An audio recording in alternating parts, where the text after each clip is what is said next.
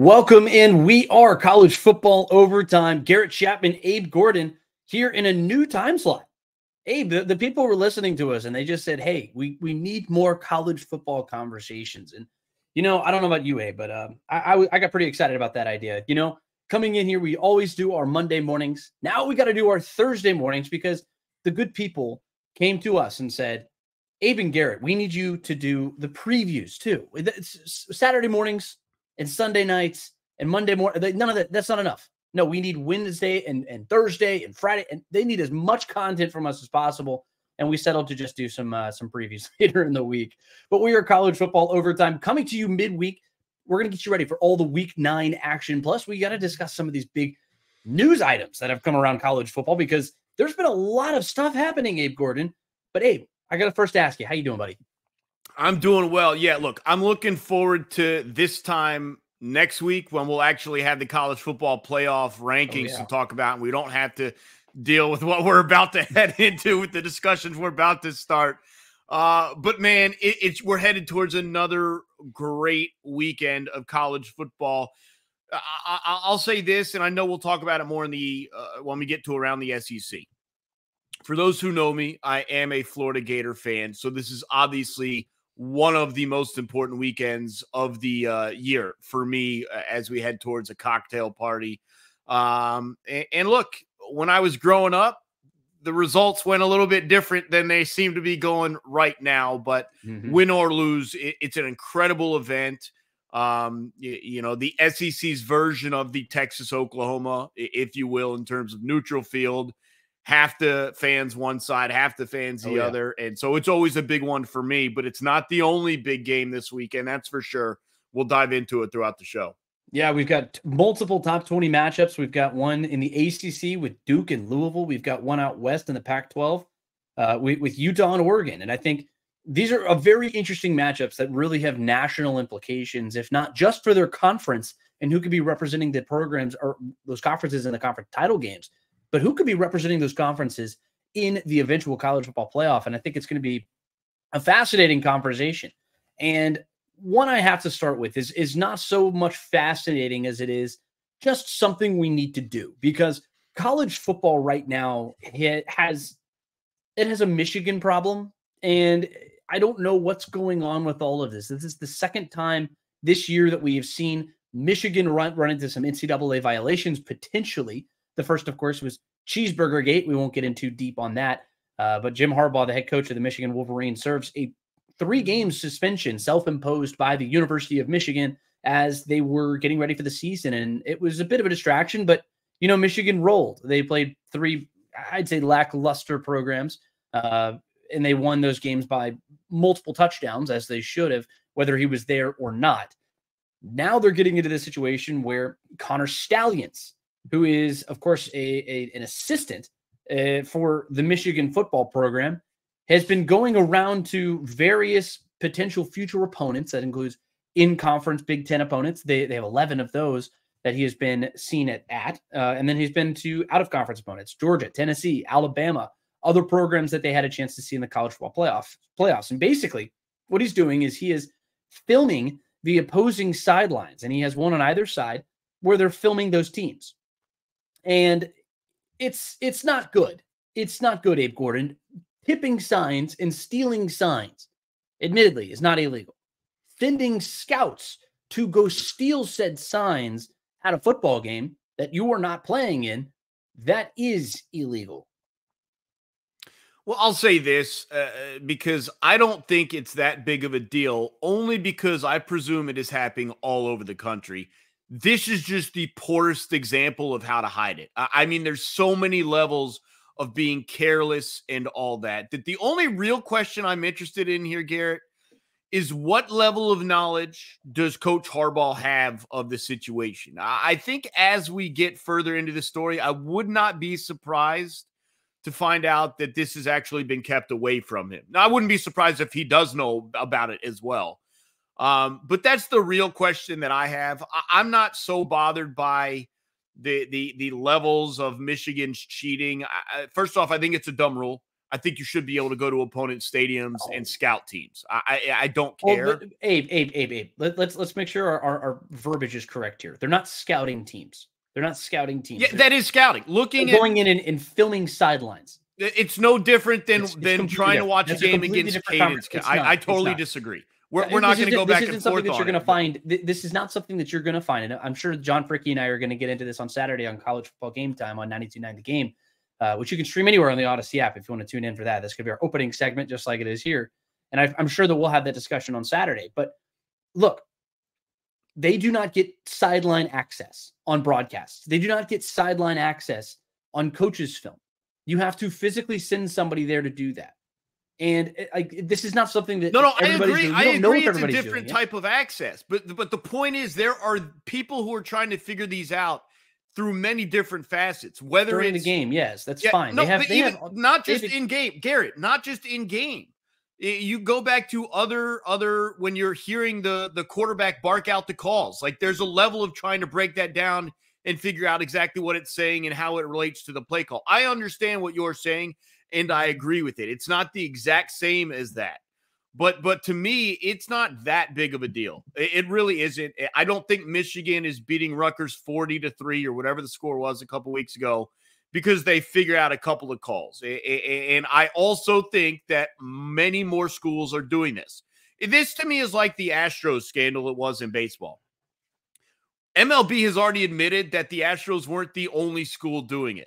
The issue most people had was they were so blunt and obvious while doing it. There were more subtle ways to cheat. I think the issue here is that Michigan was so out in front of your face with doing it and that it happened in such a dumb manner, if we're being honest. I don't blame any program. And I said, I think it's a dumb rule. You should be able to look at this. But I don't blame any program for going out of their way to try and figure this out. But to not hide it like at all, to have things out in public, like you almost deserve to be punished for being so stupid going against what is an NCAA bylaw. Whether you agree with the bylaw or not, like myself, it is still a bylaw and you do have to follow the rules. So from that perspective, I understand it. The only question, like I said, though, Garrett, is just what's the level of Harbaugh's knowledge here? Because if it's coming from him, we've got a real issue. If it's not, and and I know people will say, "Oh, every manner of your program you have to have knowledge of," but there are dark horses, there are renegades. If this is just a guy doing this on his own, I just don't care. Well, just go ask Coach Fitzgerald about knowing everything about your program. I mean, the Big Ten and universities have done a lot more with a lot less as far as knowledge or a smoking gun, if you will. Which I don't think there is a smoking gun right now. However, the NCAA claims that it has hundreds, or it says hours and hours of film. That's the quote that I have from this report. Yeah. So maybe something does come out. Maybe something does. I don't know if there is something that's going to come out or not. Now, if they can just pin all of this on Connor Stallions and fire him and get rid of him, then they'll do that. Yeah. Now, this isn't something that just happened this year. And that's one of the other bigger things. This has been happening over the course of 3 years now. This is the third year that it's happened. It also coincidentally coincides with the sudden resurgence of Michigan football. And that's a bit I know strong. I'm it's the first time they got past Ohio State. This is purely my opinion now. Like, this is purely like alleged and everything else. Michigan was on the brink. All right. I'm just painting a picture. They're on the brink. Jim Harbaugh is about to get fired. Jim Harbaugh was about to get fired from his dream job and likely his last true opportunity to be a head coach at a top program after falling on his face, like the embarrassments that it had had. And then you fail as badly as you do at your alma mater, if you will. And then you just do what you have to do because all of a sudden you're about to get fired in 2020.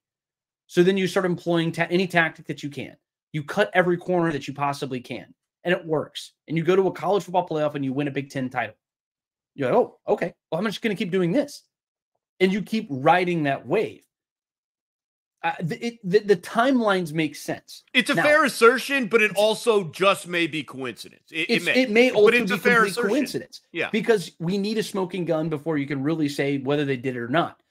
I kind of believe that they absolutely did it. Now, at the same time, there's no real evidence that Coach Harbaugh knew about it. Mm-hmm. We don't know that for a fact. I mean, people have used this anecdotal evidence of Stallion standing next to the defensive coordinator and offensive coordinator, and they would have a break in the action and they look over to the other sideline, and like that's anecdotal evidence. You don't know what that is. He could just be standing there. He could have a certain specific responsibility at the time. We have no idea. And it's very hard for them to actually prove it. And whether or not Harbaugh knew anything about that, I don't know yet. But it's something that's going to happen here soon. Now, I have it listed in our rundown. We have different teams that could cause chaos over the next half of the season. You can include Kansas State. You can include Missouri, Oregon State. You have the football teams. The NCAA could also cause some chaos. What if they come out and actually do something, if you will, to Michigan and the rest of this team? They move slow as molasses, so I don't expect that anything is going to happen this year. But what if they actually bring out and release publicly some of the knowledge that they have? Well, how does that affect the College Football Playoff Committee? They've been known, they are about as consistent as inconsistent can be. And what if they use that in their rationale later in the season? Oh, well, they were cheating and they were getting more information than they were properly allowed. There are a lot of question marks that come with this. And of course, at this point, I'm only speculating. But this could be a more serious thing. We just got to give it some more time to unravel.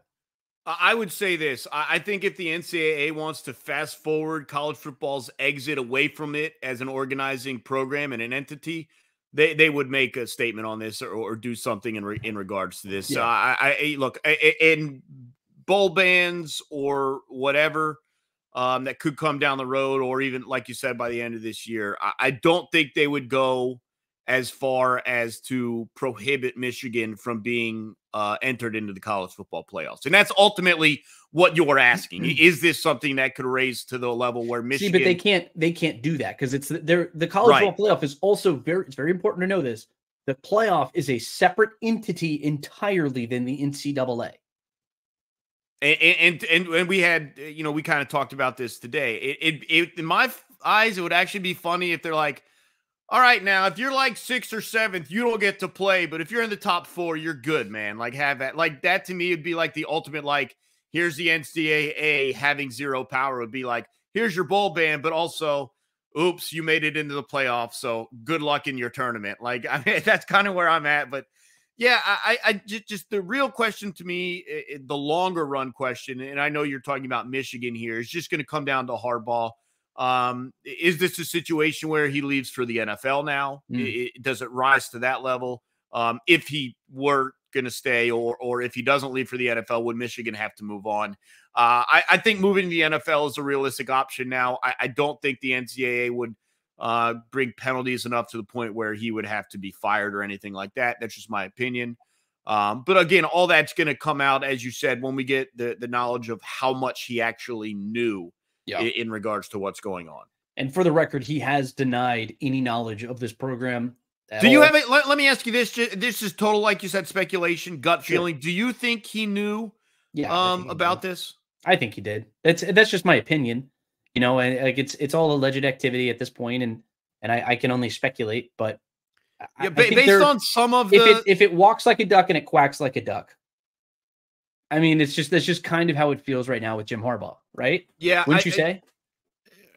Based on some of the other things I've read over the last 24 hours, I actually am starting to lean towards this guy may have been kind of operating on his own, and not that he was solo. But that he I don't know if somebody of this capacity could have operated on his own. I mean, he's got other people working with him. Correct. In conjunction. He has people who he's paying to stand on the sideline. And maybe that's just but I wonder if it was trying to make a name for themselves. They're all it was also a point to keep it away from Harbaugh is what I mean. Not that he was solo. Sure. But that there was a point made to keep it away. Yeah. Yeah, any black cloak operation, they want some plausible deniability. This is the CIA operating without the president's knowledge. There's plenty of examples where after the fact they have to tell the president, "Oh, by the way, we've been doing this and we have this intelligence now, and here's what you need to know." I mean, you never know to what extent it's comparable to that. No, and that's the other thing is we won't fully know until the investigation unfolds And it's at this point, it's a lot of speculation, but it's very interesting to watch, and we'll see what ends up happening with all of this. We don't know. We don't know. Let me just ask you this to put a bow on this, because I know how I feel. Yeah. Do you think Michigan has won games that they otherwise would have lost because of this scandal, if you want to call it that? I think that's also impossible to know right now. I mean, we don't. A lot of I know you don't want to evidence, go back through every game and look at all the no, I'm not going to do that. Of course not. We have. Your instant reaction. Do you think it's life. risen to the level where it has impacted games to that extent? I mean, it's under investigation for a reason. What they did was illegal, and they clearly knew something based off of the admittedly anecdotal evidence that exists up in the Twitterverse. Take that for what it's worth. They knew what signs were coming in, what players were coming in, what plays were coming. Now, the Ohio State play that a lot of people have been circulating on the internet, the one that I texted you and John Fricky, they actually scored a touchdown on that play. So take that for what you will. But I think it's an ongoing investigation. It's something to follow. It's not something that we need to overreact to just yet. It's worth discussing as we've spent the last 15 minutes discussing it. Just because it's one of the best teams in the country, if not the odds-on favorite to win a national title. Not to mention the fact that they've won the Big Ten in consecutive years, and they still have a lot of big games on their plate. One of which, of course, coming against Penn State. And Penn State is one of those teams right now, Abe. I don't know really what they're going to be down the stretch. They're a team that I expected to be a lot better than what they were on Saturday. And if you saw our last College Football Overtime podcast, you would have seen that. We were a little confused. We were a little frustrated with what Penn State ended up putting out onto the football field. But at the same time, that was just a really good Ohio State team. And they're going to have to face another really good Michigan team on November 4th.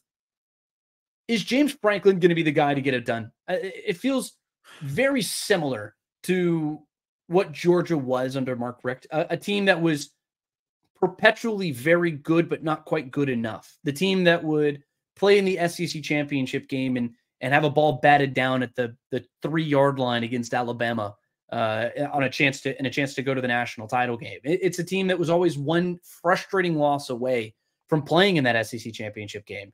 It was a team that just sort of fell apart when it mattered most, and they would beat the teams they were supposed to beat. But then when you go up against the big dog, you're never quite the biggest dog in the room. Is that just life with James Franklin at Penn State? It is very similar, and it's very interesting. And I will say this, and I will admit that I was wrong. When I saw that Georgia was going to fire Mark Richt, I thought it was a mistake. This is a team that was almost every single year 10 wins, sometimes more, and right on that discussion for the national championship. And they got very close a couple of times in the SEC title game and didn't get past it. And I thought it was a mistake to move on. I didn't believe that you could bring in a guy that would make a difference. Obviously, I was wrong. Kirby Smart has made that difference, and it does remind me of what's going on with Penn State. There are a ton of parallels right now. Now, the difference is I believe that Mark Richt could win a national championship. At no point have I believed that James Franklin could win a national championship. And so I'm stuck there now with like, well, look, if Georgia did it here and look where they are now and what they've become, I do think with that example, Penn State does have to consider it. The difference being, is there a Kirby Smart out there? And I can't pretend to know which great coaches or coordinators or whatever can make that difference. Georgia fans almost immediately zeroed in on Kirby Smart's the guy. There was not a lot of discussion, right? He was the only person who was up for the job. Is there someone like that in regards to an option for Penn State if they were to move on for James Franklin? If there is, I haven't heard about it. And that, I think, is the biggest difference. It's the old proverbial grass is always greener, right? For Georgia, it was. But is that the rule or is that the exception? And I think that's the concern, is if you move on from James Franklin, where does the program go? You could keep going up and maybe jump over like you're suggesting. It could also go the other way, and you have to be prepared for that as well. You could turn into Wisconsin or Minnesota or wherever you want it to be. Yeah. Look, you have Nebraska, who is an 8-4, 9-3, 10-2 in its best years program. You have Bo Pelini in charge of the program. Yeah, exactly. And they're like, hey, that's not enough. We need to get up over the top. And they go It's and a good example of it going wrong. You're prodigal right. son in Scott Frost, who was exactly the prototype of Kirby Smart. He was a Heisman type of player for a national championship winning quarterback who everybody loved when he was there. And then he goes off and finds success at a different program. And all the signs are pointing up in Lincoln, Nebraska. And then all of a sudden, the rug is pulled out from under the program, and they have been just face planted into the dirt. I mean, look at Mac Brown. Mac Brown was the guy. He won a national championship. And then all of a sudden he starts winning 8-9 games, and it's not enough because you need to get past Bob Stoops every year at Oklahoma. You need to be winning a Big 12 title every year, and it's unrealistic expectations that have really been the detriment to a lot of those programs. And that you see, Texas has only just gotten back to relevancy. It's been 15 years. You could have said the same thing about Notre Dame for many years. I mean, this was something the difference between a good team and a great team is small. The difference between a great team and the elite teams is even smaller. And there aren't Kirby Smarts and Nick Sabans and even Dabo Sweeney's. Those guys aren't common. And you need so many things in your camp, as we've seen with Clemson, to go your way. You need that right defensive coordinator. You need the right quarterback. You need the right conference and schedule. There are so many different things that need to go your way. Not to mention health and injury luck and turnover luck and the ball literally an oblong object bouncing your way. It happens. And sometimes it bounces against you. And I don't blame James Franklin. He didn't make coaching errors in this Ohio State game. And largely he didn't do it in any of these other games that people are blasting him for. Like you call him, not you personally, but people called him overrated. Well, okay. Well, if he's overrated compared to who? He beats the teams that he's supposed to beat. This is just who he is. Yeah, I was going to say that step below. Until this year, we really never had the feeling that the Penn State team was on par with Ohio State or Michigan. At least I did. I don't know. A lot of people felt that this year, and that's why we're kind of raising this hubbub about what's going on now. And understandably so. And look, they still have that chance that you talked about later in the season against Michigan. And we'll have to revisit that conversation, if they fall again there. But to me, it's just the risk reward. I mean, are you really ready to risk your program joining the group behind those guys as opposed to staying up with those guys and continuing to try and catch them at the right time? Hadn't happened yet. Again, doesn't mean it never happened. Let's say Mark Richt had stayed at Georgia. I can't sit here and tell you he never would have won a national championship, but I know what's happened since. And so it was stale. That program was stale. I understand that. And you're going to get there. That's the biggest difference. But Abe, that's my difference here. They aren't necessarily the same stages of their careers. Mark Richt had played in the title games. Mark Richt had been there. And then after a while, it's just like he wasn't getting the funding anymore. And you just needed a new message. He'd been there at the time. So maybe it's not stale now. Maybe it's next year, but you can't. It might be in a couple of years. It might be next year because you can't sit here if you're Penn State after this year telling me you're just as good as those two big boys. If you drop both and then do it again next year, I think we are starting to have that discussion. Yeah, because it's quickly becoming a stale conversation. I mean, yeah, the moment that Mark Richt got fired was really when they beat Georgia Southern in overtime, and the players celebrated and jumped in the stands and acted like they just won. They locked down the SEC East title or something like that. It was an inexcusable situation for them to be in the first place. And I'm a Georgia Southern grad. I was cheering the whole time. But look, that's not a place that they needed to be in, and much less celebrating like they did after the fact. And look, that Georgia program was expecting more of itself. That Georgia program was also a kind of middling, underachieving team for I think 3 years leading into that game. They had been consistently, they're like hype is getting up here, like it's getting up, and then they would just come crashing down. That's kind of what you're referring to, I think, with Penn State. If they lose some of those other games, which they haven't lost those other games yet. Right. Like last year, like people can point to last year all they want. They lost to Michigan and they lost to Ohio State, but they went 11-2 last year. Like this was a really good football team. like by it in its own right. It's 11-2 is good. It's just at what point do they feel like they need to get over and get that extra inch? And who is that guy to do it? That you need that answer before you make this decision. Yeah, the timing of who is the right guy, I think, does impact your decision. You're absolutely right, Garrett. But I'll say this.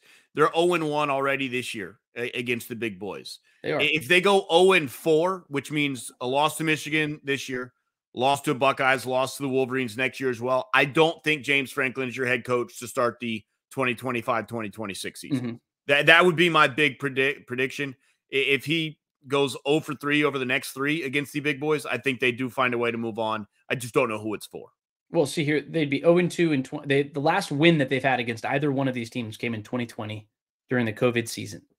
It was the only road victory that they've had against Ohio State and Michigan. Otherwise, they're 1-8 in James Franklin's games. Yeah, it's not good enough. That's not good enough. And then that one game came in a COVID season, which I don't know about you, but I'm not really going to hold that. It's like me holding water in my hands. The second I move it, it's gone. Well, if you cup it properly, it might. It'll leak. But that's the other thing. It's like this has been the situation for so many programs, and for so many programs, they backslide and fall the wrong direction. Yeah, and we can't act like Kirby Smart just sort of like fell into this and he was the missing piece and that's all they needed. He also kind of came in and he brought in top end quarterback play, top end running, the offensive line play. He made fundamental changes to the Georgia Bulldogs football program, and you've seen the product of that. And it also took him an extra 5 or 6 years before he actually got him over the top and won a national title.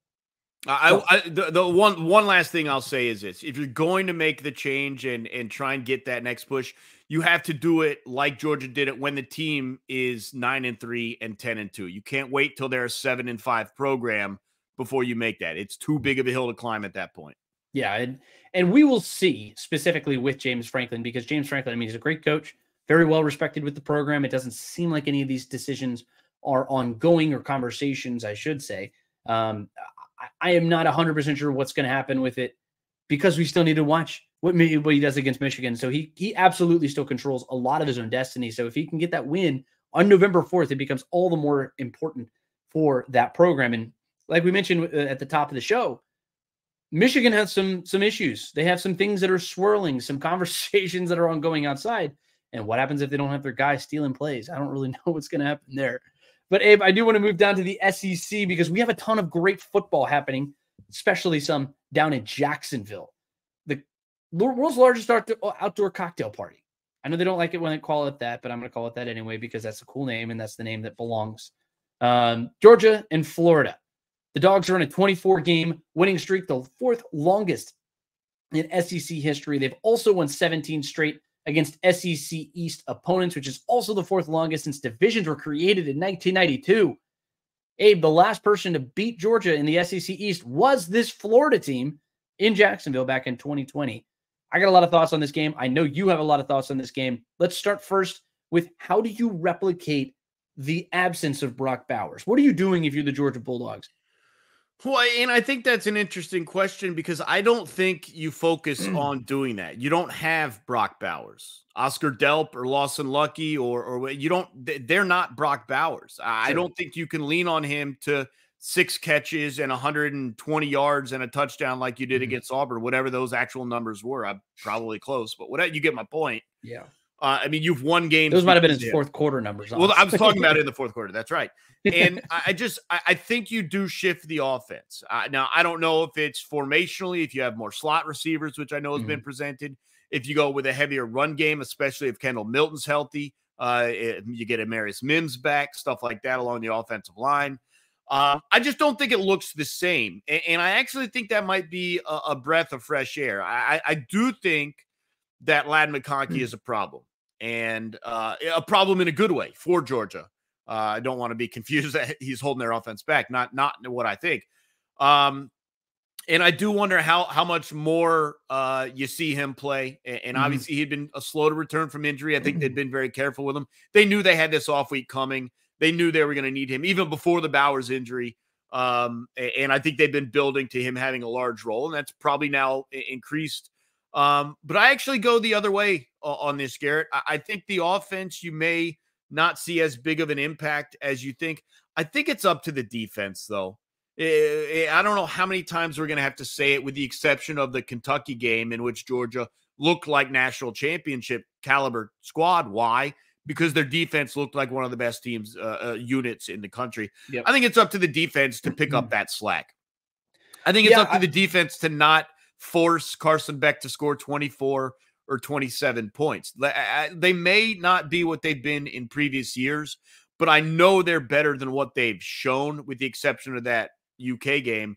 I think I need to see them get back to it. It's the defense I want to see pick up the slack, not Carson Beck, not Ladd McConkey, not Delp or Lucky or Milton or Dejon Edwards. No one on the offense needs to pick up the slack. It's the defense in my mind. See, this is one of those situations where I think Carson Beck is really going to shine. He and Dejon Edwards are two guys who I'm looking at on the Georgia offense particularly. Carson Beck, of course, has done a remarkable job. I mean, he has quietly been one of the best quarterbacks in the SEC this year. Brock Bowers, of course, like I mentioned, like we started this conversation on, and like he's stolen the show because he's the best player in the SEC. You can make the argument that he's the best player in the country, but of course, people up in Columbus, Ohio, might disagree just because of the presence of 18, if 18, you will. Baby. But 19 has also done a pretty good job in his own right.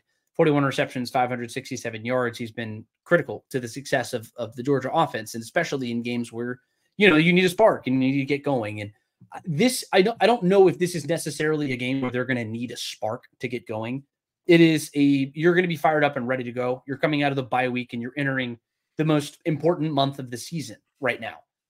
They're coming into their most important stretch of the season. Of course, the next game is always the most important game in college football, and that's how it is in all football. But it's Florida, then you've got Missouri, then you've got Tennessee, and you've got Ole Miss and Georgia Tech and everybody else down the road. So this is an important part of your season. So I don't think there's going to be any sleepwalking coming into this one. If Georgia comes out and doesn't look good, it's because Florida is putting them in that situation. And really what I want to see from Florida in particular is I want to see if they can run the football, because Georgia's good, very good. Like you said, like they're not necessarily what they were in 2021 or in 2022. They're 38th in FBS and yards allowed per carry. But Florida in particular, in the games that they win, they're averaging 181 yards rushing. I don't think you're going to get to that, but what it tells me is you need to establish the run game, because in the games that they lose, they're averaging 41 yards. That says to me that this is a Florida team that needs to run the ball. Graham Mertz, of course, is still in the show. He's done a great job. Been one of the best transfer quarterbacks in the SEC this year, and especially one who a lot of people haven't been talked about. I mean, he's quietly one of the best quarterbacks in the country in terms of completion percentage. And I think if he's doing that and like averaging about 6-7 yards per completion, which is what his season averages are, I don't think that's going to be necessarily enough, especially against the secondary that doesn't allow things over the top. But if he can get that number up to 10 or 11, that means he's picking up chunk plays. And if Florida can stay ahead of the sticks and get out of third down situations where they're not admittedly very good, they're 113th in red zone efficiency. Georgia is the best in FBS in terms of a third down defense. So Florida, run the ball effectively, complete the passes that you need to, and don't get put into third and long situations. And you're going to give yourself an opportunity in this football game, because look, Georgia's going to want to come out here and punch you in the mouth. Dejon Edwards, they have it on film. You saw what they did against Kentucky. That is what Georgia, a blind man can see what you were going to want to do in this football game. You want to run the ball and you want to pound it down their throat. Doesn't help if that offense can't even reach the field. And I think it all comes down to what that offense does for Florida. Well, a couple of things here that you mentioned, and look, it's aside. Let's skip the fact that Georgia's a better team in this. Let's look at what each team does, and it's just a bad matchup on both sides of the ball. Like you mentioned, Florida needs to run the ball. I totally agree with you. But we also remember what Ray Davis faced against that Georgia defense after running rampant on Florida, and it goes the other way too. Dejon Edwards, I agree with you. Without Brock Bowers, do you lean heavier on this run game? Well, we remember Ray Davis running for 280 yards or whatever the number was, 3 touchdowns against Florida. So it's not a good matchup. You mentioned Georgia's secondary. The extra yards may not be there. Graham Mertz has been very good at taking care of the ball. I think he's got like 15 or 16 touchdowns, only 2 interceptions, something like that. You know, that's a big key to Florida's efficiency on offense, stuff like that. I just think it's a bad matchup for Florida. What Georgia does well on offense, what Georgia does well on defense, that counters what Florida's going to try and do on both sides of the ball. I think ultimately that becomes a problem. Now, the great equalizer, as we mentioned, Graham Mertz has been very careful with the ball. Not as much for Carson Beck, who's gotten a little bit looser with it since he's gotten a little bit more comfortable in that Georgia offense. I think he's got to dial that back down and limit those as well, because empty possessions, turnovers that give the opposing teammate plus field position, stuff like that in this sort of game can get you. I will say this. Florida is good enough if they have a good day that they can win this game. This is not a situation where it's like Georgia's facing Vanderbilt and there's no real path. There is it. And I'm not suggesting they're pulling an upset, but there is a path to victory here. And I think that's what makes this game so interesting to me. This is a lot more of on the right day they can get you. And we'll have to see how it plays out Saturday, but it's just one of a few games in the SEC that really have my interest. Yeah. And of course, this is the 3:30 CBS special. Last time that we're going to see this game on CBS. So take it in, enjoy it, and relish these opportunities because, of course, it's going to the Big Ten next year. And I don't know many people who are super happy about that. And I know that this guy is not in particular. But another game that I'm looking at in particular, South Carolina and Texas A&M. Can anybody help Spencer Rattler? Abe, I am so frustrated watching this team play. This kid is so talented. He is so talented, and he's just getting no help. They are allowing a pressure rate that is 121st in FBS. Now they're facing an aggressive front seven. That's I was going to say, you think it's going up or down against A&M? Oh, boy. Texas A&M, and not to mention the fact that you have two head coaches who are receiving a little bit of outside noise. Shane Beamer, of course, breaks his foot after the Florida game 2 weeks ago, which is just the weirdest thing. I'm sorry, I love the passion. I do. It's just kind of who Shane Beamer is, and I appreciate that part of him. But at the same time, why are you breaking your foot because you're kicking something out of frustration?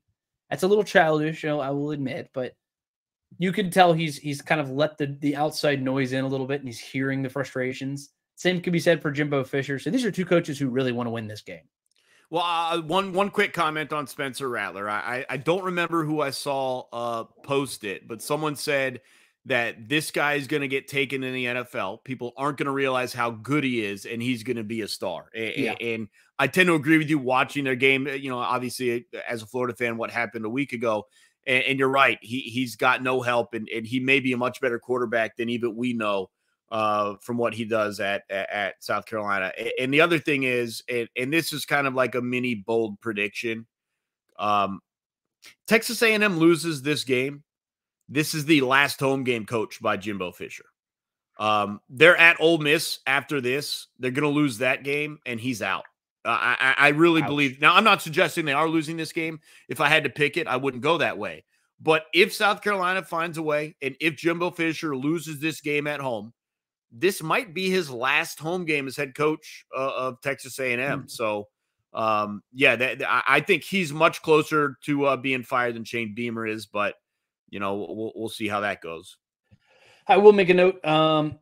Texas A&M is playing. The offense has been kind of struggling a little bit.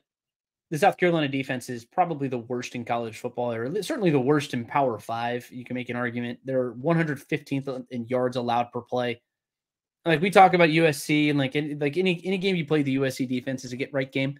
You know, this is kind of one of those get right games in the SEC. So I'm very interested to see what he does there. But Texas A&M also plays a lot better at home. They're 0-2 on the road. They're 3-1 at home. Yeah, I'll see what they can do. I'll believe it when I see it when South Carolina goes on the road, because South Carolina is another one of those teams that just finds another gear at home. And I think after last weekend's debilitating loss, the fourth, just all of these, they got smoked on Saturday by Missouri. The week before that, it's just the debilitating double-digit comeback win in the fourth quarter from Florida. Yeah, I think the season's already been flipped on its head.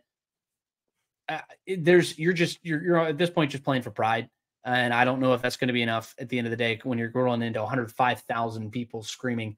But speaking of which, I want to flip over to Auburn, Not exactly 105,000, but sometimes it certainly feels like 105,000 at Jordan-Hare Stadium, which is where Mississippi State is going to find itself on Saturday.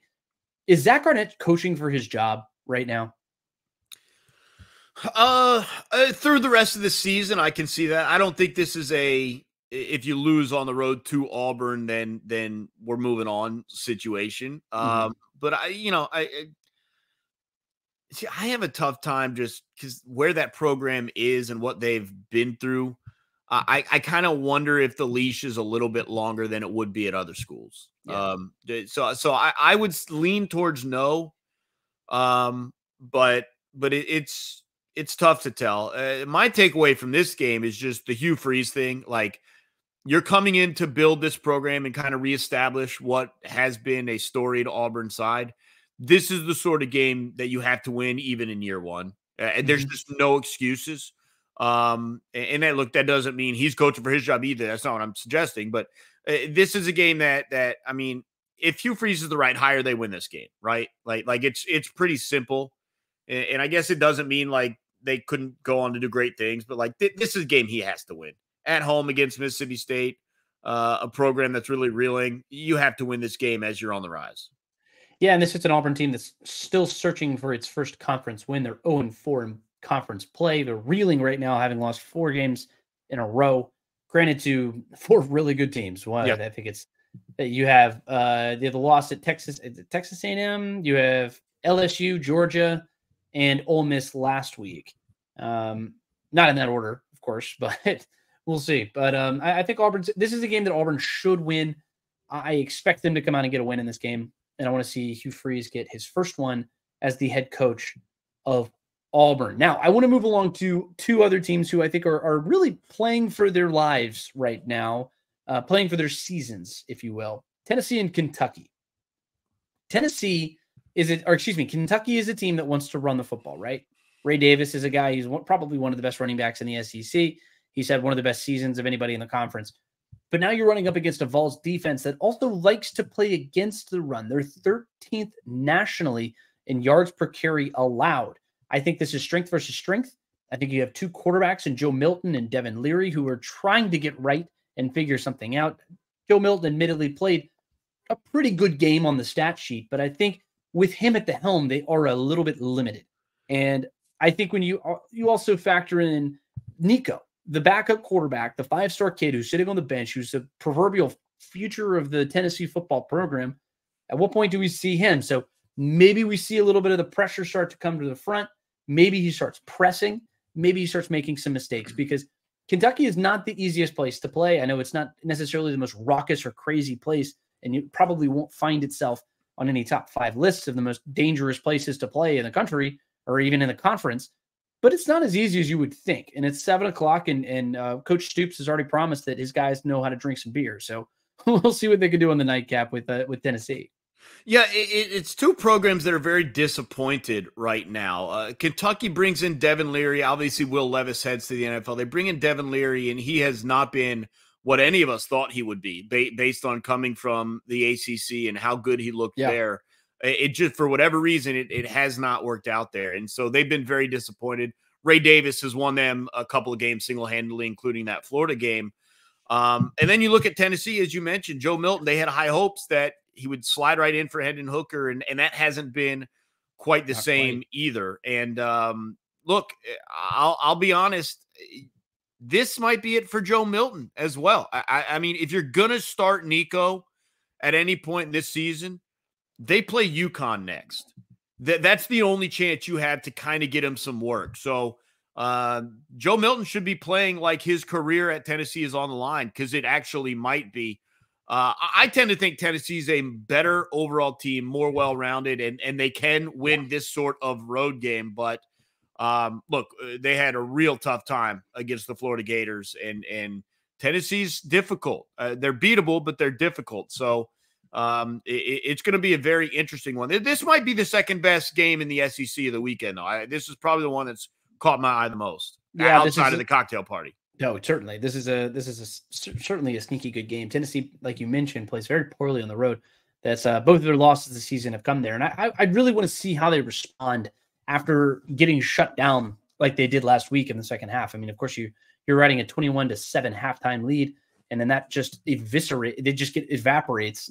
It got eviscerated in the second half, but the lead itself evaporated, and Alabama goes on just a scoring frenzy, and they for everything that they seemingly figured out in the first half, everything falls apart in the second half. And I want to see how they respond coming in early in this game. And I think that's really where we're going to see what Tennessee team we're going to see in this whole contest is what are they in the very early goings of this game. And so if I'm Kentucky, I'm trying to get the ball first. I want the ball first, and I'm trying to establish the run, and I want to run down their throats. Because if I can do that and open up the drive, it's the same thing what they did against Florida. Yeah, I would say if you play like you did against Florida, if you play like that and you play like your hair's on fire and your season's on the line, which I think they will, and I think both teams will be doing that, admittedly. I think Kentucky has a very good shot. And we're coming off a game for Tennessee's defense where they gave up a boatload of yards to the Alabama run game. So, there's some reasons to believe you can have success against that front. Yeah, and this is also a situation where I don't was Kentucky. Who did Kentucky play last week? Are they coming off of a bye? I just want to go double check this, just off the top of my. No, yeah, they're coming off of a bye. They had the game against Missouri, which was just a disaster. But I was looking at the EPA. I think I don't know who does this. Bill Connolly, I think, does this. But if you look at the actual expected outcome of the game, they weren't as far as you would have expected. The scoreboard didn't fully tell the whole story, if you will. You mean in that Missouri game? Yes. Yeah, that's because a lot of that's because of the lead they jumped out to, though. And it's turnovers and it's weird things that happen in the game. Nothing. Yeah. Yeah, and so weird things happen in games like that, and I want to see how Kentucky responds. But they've had the benefit of the bye week, and whenever you play a super physical game like you did against Alabama, good point. Speaking, you feel it the next week. A little hangover, sure. And you have a little bit of a hangover, especially with the way you played in that second half. So I think the pressure's on both of these teams. I want to see who steps up and responds in this one. The last one we're going to get to with the SEC before we move on, Vanderbilt and Ole Miss. Ole Miss showed me something good last week. I will say that. And I think I want to see this again this week. They're going to traipse over Vanderbilt. I think they should just continue to roll on their way to a New Year's Six bowl. Yeah, the only thing I'll have to say is they are gearing up for a matchup with Texas A&M, and this is Vanderbilt's just simply not good enough for this to be a trap game, if we're being honest. That would have been my concern, but it's a pretty decent opponent for you to work your way up and build some confidence heading into that A&M game. So I'm with you in regards to Ole Miss. I look for them to really have a comfortable time, let's put it that way, in this game before they head to next week's game against Texas A&M. Yeah, if we were going to talk about a trap game in particular, it was probably going to be last week against Auburn, and they showed out in a big way. They controlled the game, they controlled the clock, they controlled the crowd, but more important than anything. But Abe, I do want to move on to the ACC because this is one of our top 20 matchups. It's Louisville and it's Duke. And last time we saw Duke, they were reeling after playing an admittedly pretty good football game against a very good Florida State team on the road in a tough environment. Louisville also was on the road in a tough environment against Pittsburgh, and they got punched in the mouth. They didn't respond very well. I'm very interested to see how these two teams respond in a big spot because I will admit here, these are two teams who still very much control their destiny in the ACC. You have a 2-loss Duke team, but that other loss is Notre Dame. You're nailing all the points. So they're 3-1 in the ACC. Now after the North Carolina loss last week. There you go. They are right there in the thick of things. Both of these teams control their destiny. And look, Duke still plays North Carolina.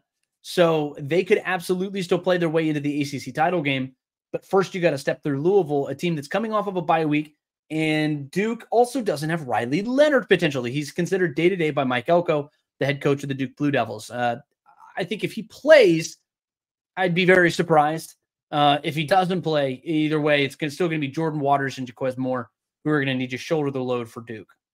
Yeah, you brought a lot of the storylines that I really appreciate about this game to the forefront already. One of their losses was Notre Dame, doesn't count as a conference loss.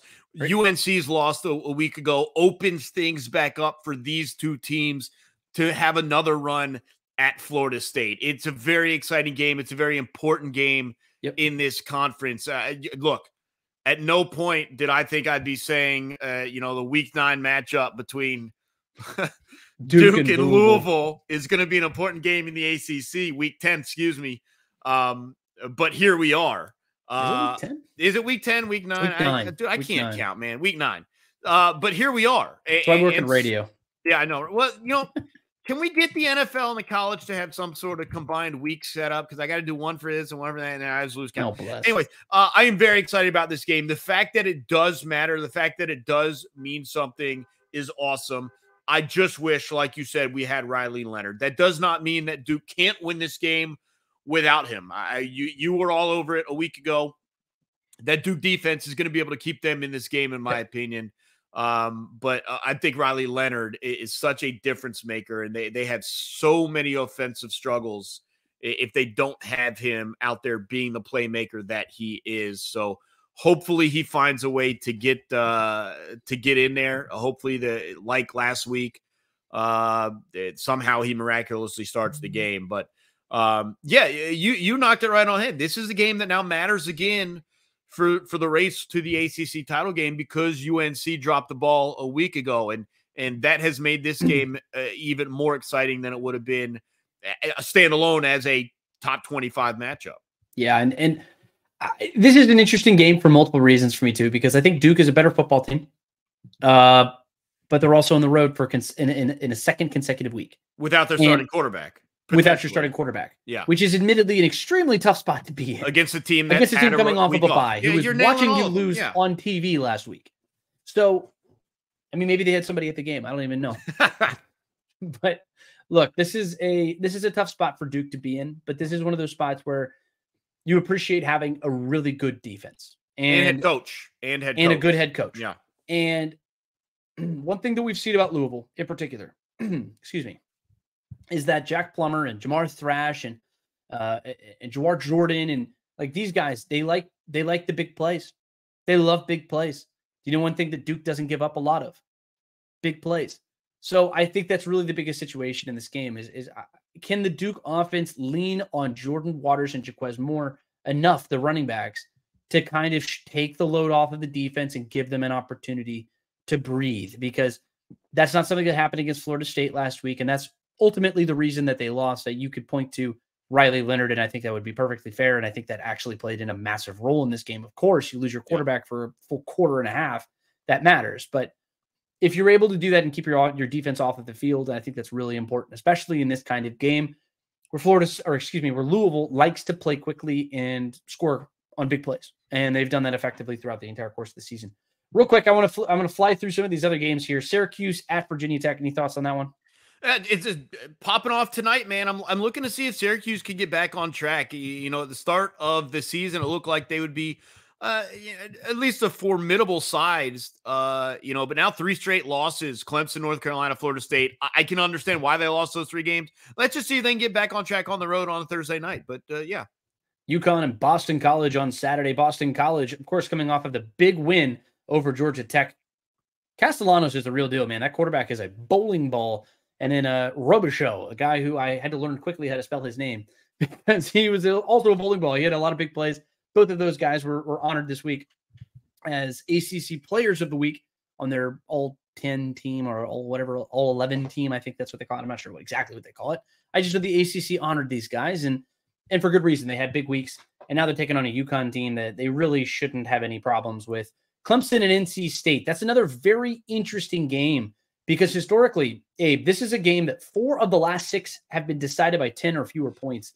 Plus, NC State's coming off of a bye. They're in a huge spot at 4-4 with a lot of very difficult games down the stretch. They need to win this game.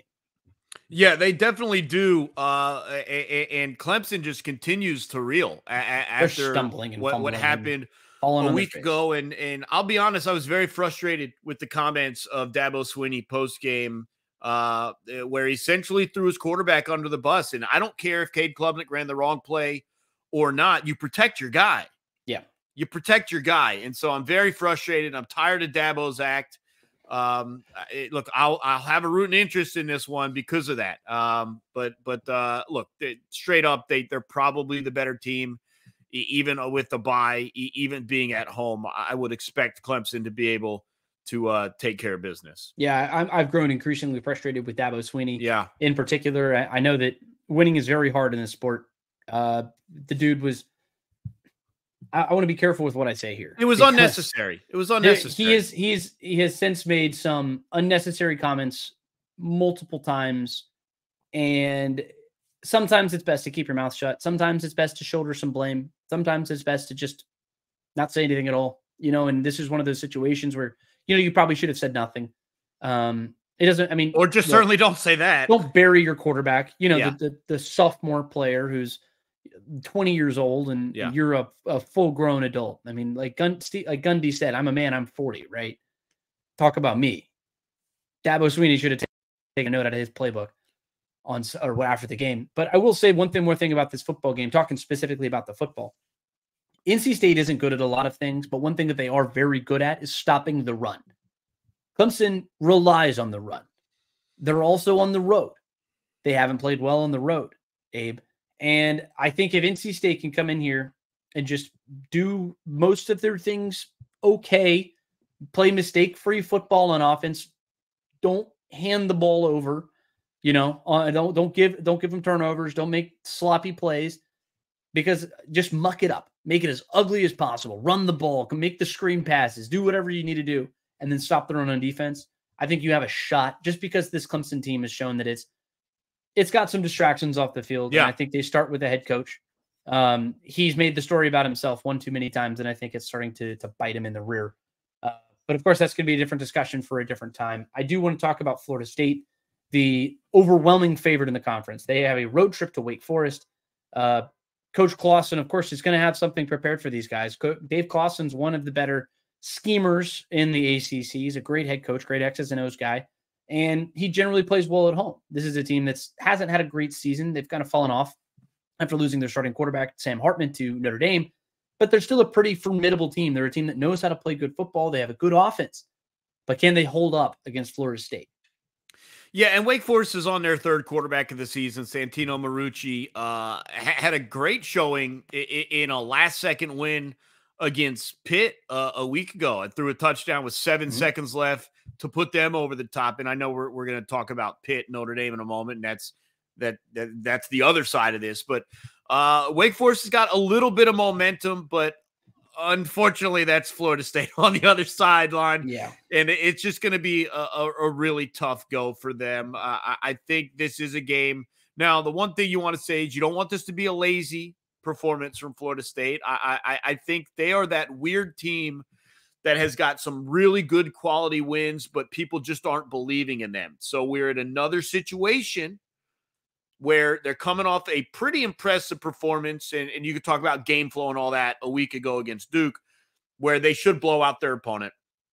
They want to stamp themselves into that Michigan, Georgia, Ohio State, Washington discussion. You do that by blowing out your opponent. And I know margin of victory and style of points and all that crap is supposed to not matter, but it does. And it's just an opponent I want to see them handle well. 4 touchdowns or larger needs to be the margin here. Go get it done. Whoa. They should, or should they not? I mean, be honest. Should they not? Whoa. I mean, look, they certainly can, because they're good enough to do that, Abe Gordon. Right. But I'm not going to sit here on this podcast in good faith and say that they will. I think that's a different thing entirely. But Florida State's the best team in the conference, and I think they need to show it on Saturday. Yeah, there you go. That's all I'm asking. Notre Dame is also a really good football team. They just came off of a bye week. The last time we saw them, they were taking down USC in pretty dominating fashion. They kicked them in the mouth and then did it again, and then ran over them for good measure. Like they say in Zombieland, like one of the rules, right? Yeah, like double take, right? Double tap. Double tap. So that's exactly what they did to USC. I think they're in a really good spot against a Pittsburgh team that, like you said, is on the other end of the stick here. Notre Dame is a really good football team. They're playing at home. They got some tough sledding out here for Pittsburgh.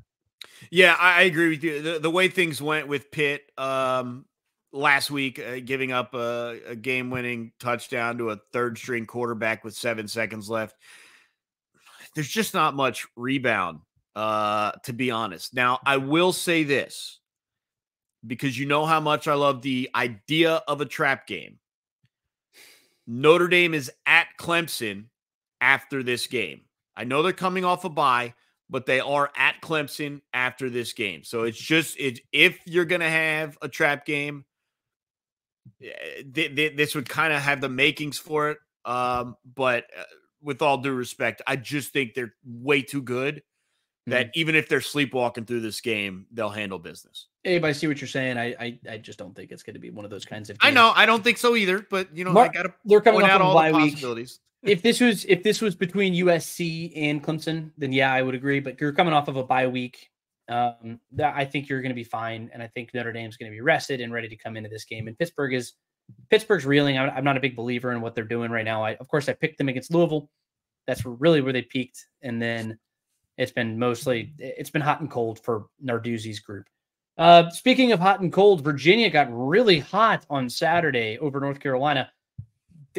Yeah, just in probably one of the most inexplicable games of the college football season. They just sort of beat North Carolina, and it was just a crazy football game. Amari and Hampton got taken out of the game. He only touched the ball 5 times, I think, in that second half, which is just a wild thing. But we're not talking about North Carolina. We're talking about Virginia. They're on the road at Miami, another team who had a big win last week. They take down Clemson. And I will say this about Miami. They are one of my more interesting wild card teams for the rest of this season, because this is not a team that's going to be competing for a college football playoff. They've shown that. They lost to Georgia Tech. They already have the loss to North Carolina, the bad, debilitating loss to North Carolina. But they only have 2 conference losses. They still play Florida State and they still play Louisville. This is a team that could absolutely sneak their way into an ACC title game, or at least into the conversation. So not all is lost for Miami, and they showed it last week against Clemson in a huge goal line stand just to finish up that game. Now they get a Virginia team that's coming off of probably the biggest win of the biggest win of Tony Elliott's career at Virginia. And I think that this is a big spot for both of these teams, but Miami is the better football team, and I think they're going to show it. Yeah, and the other thing is they're supposed to get their quarterback Tyler Van Dyke back. Let me remind you, they won 28-20 in double overtime with Emory Williams playing the entire game. They did not have Van Dyke against Clemson, so he comes back to an offense that obviously he slides back in for quarterback. Should be pretty confident based on how that game went against Clemson. Look, I think Virginia was a nice one-off for them. I don't think that's a level of momentum they can carry into Miami. And you're right. Miami is going to be very interesting because that Florida State game coming up in a couple of weeks, if Miami gets some positive feelings and that forward momentum, they could throw a whole wrench into the college football playoffs right then and there. Well, maybe not in the college football playoffs. If they were to beat the ACC, I guess admittedly could do it. If they would beat Florida State, I think it throws a wrench because Florida State wouldn't be in the discussion. I mean, not for themselves. Not for they themselves. do play, so they do play Florida State. They could play Florida State twice because they could also play their way into the ACC title game, which then that would just be a complete antithesis to what we've seen from Mario Cristobal and Florida State so far this season. But what spurred a lot of that animosity, I guess, down in Coral Gables was the loss to Georgia Tech. And they're also playing another ranked team on Saturday, fresh off of the loss to Boston College, a game that they really got out physicaled in, I would say. Boston College, I'm not going to say they wanted it more, but they dominated the line of scrimmage. This is let me jump in here and let you break down the game, because I want to hear what you have to say more than what I've got to say on this game, because this is another game. And look, North Carolina's looking for a rebound after what happened last week and all that stuff. But this is another game for Georgia Tech at home. And I have no explanation. I know you've tried to dive into the details, but I don't know what's going on with this team in home games versus on the road in the ACC. So look, this is a home game for Tech, which I now have no belief in, no trust in, no expectations in against a North Carolina team that is better than them. So you tell me what I'm looking for here and why it's just not what it needs to be in home games for Brent Key. I don't know what it is. Because it has been consistent with Brent Key is when he's on the road as a road dog in the ACC. I think he's 4-1, which is inexplicable. Because then you flip and come around at home, and I think he's 1-4 or something like 1-5 or 0-4, I believe, actually is a home favorite against he's 1-5 against FBS opponents, I believe. And I'll go double check that number in just a second here. But I tweeted it out from my personal Twitter page after the Boston College game at GChapATL. If you want to go give me a follow. I have all the Georgia Tech coverage that you could ever want because, well, of course, I'm a 24/7 beat writer for the Yellow Jackets. But look, this is a game that Georgia Tech needs. They need it, especially after last week. They fall to Boston College in a game that I thought that they were the better football team. They just throw interceptions. Haynes King can't stay clean. For whatever reason, he's kind of getting gunslingy, and he's throwing the ball down the field. He had 3 interceptions, including a pick 6 on Saturday. And ultimately, I think it comes down to their inability to run the football. They're very hot and cold in that regard.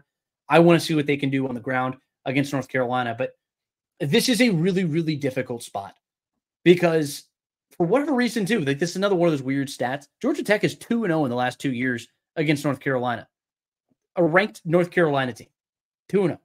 And I think this is a different set of circumstances here specifically because Virginia, obviously, they jumped on the Tar Heels last week.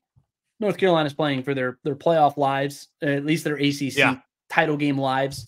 This really wasn't the case last year. This was a team that was just sort of coasting and just playing at a good level. And that's when Georgia Tech came in and kind of punched them in the mouth last year and played a physical brand of football that sort of jumped on them. But for whatever reason, Georgia Tech seems to play better. They play up to their competition, but then they also play down to their competition. And I think that just comes down to consistency. It comes down to a culture. It comes down to the head coach. And I think Brent Key is looking to establish the depth in the actual talent that exists at Georgia Tech. But as far as the consistency goes, I think that's a really important step. And I want to see what they do after the way that they lost last week, where I feel like they got out-physicaled by Boston College, a team that I don't think is a better football team by any means. But it's one that I think that they should have won that game, or at least been not as beat quite as bad. But Abe, I do want to move on because we're about 66 minutes into this podcast. I know we love talking college football, but we're going to quickly go to a couple of the big games across the country. I want to start first with Oregon and Utah, which admittedly I think could have been our college football game time game of the week. Of course, like I mentioned, every single Saturday morning, 8 o'clock till noon on Sports Radio 92.9 The Game. Find us anywhere and everywhere on the Audacy app. But this is a game that has massive, massive implications. Utah is a juggernaut at home. They've won 18 straight games in Salt Lake City. They've won 29 of their last 30 in Salt Lake City. But this is also a team in Oregon that's not exactly what you played last week. USC has its issues on defense. They have some pretty glaring issues on defense. However, this Oregon team, this Utah offense, I should say, this Utah offense was not the one that's going to get it done against this kind of Oregon team. What say you? Well, it's a couple interesting things, and I want to start here in regards to Oregon.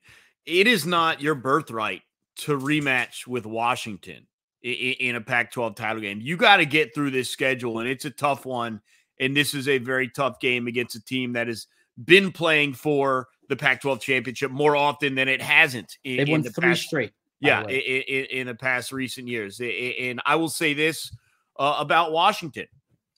They have ruled Cam Rising out for the remainder of the season. I actually think that allows them to take steps forward in their offense. It isn't this mindset. Exactly. This isn't that mindset of we're waiting for our guy to get back. No. This is what you got, and this is what you're going forward with. And I was shocked, to be honest, with what they were able to do offensively a week ago, even against a porous USC offense. Utah had not shown me, in my opinion, that they were a team that's going to be scoring 30 points a game.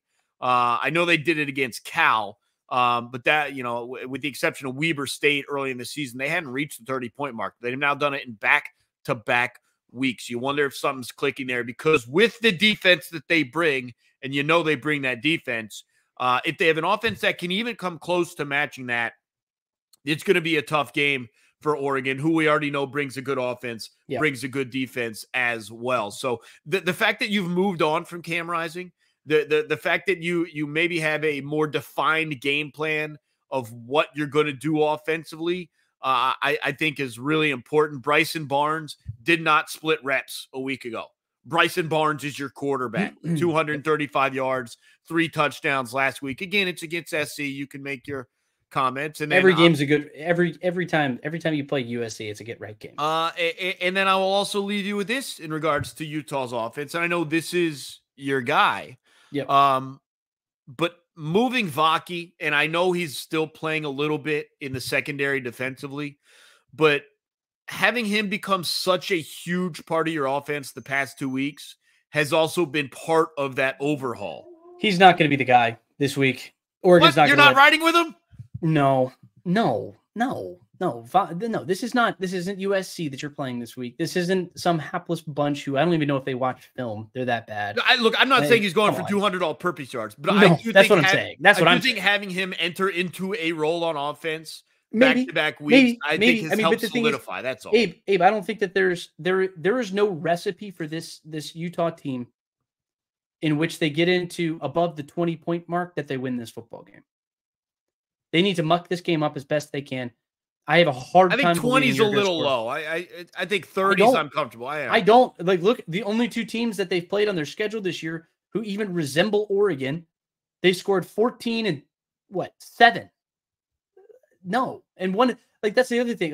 What was it? Because it was look, this is not a really good, this is a porous offense.